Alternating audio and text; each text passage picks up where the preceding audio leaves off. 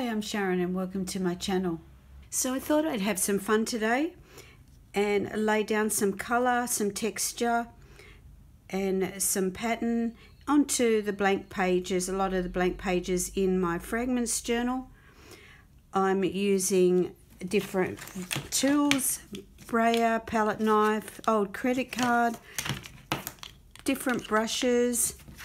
I've got an adhesive spreader here that makes some lovely wavy comb lines. So the idea will be that I'm just going to lay down colour and texture as quickly and in as enjoyable way as possible. So I thought I'd turn the camera on so you can follow along with me and hopefully get some inspiration maybe for your own art journal backgrounds.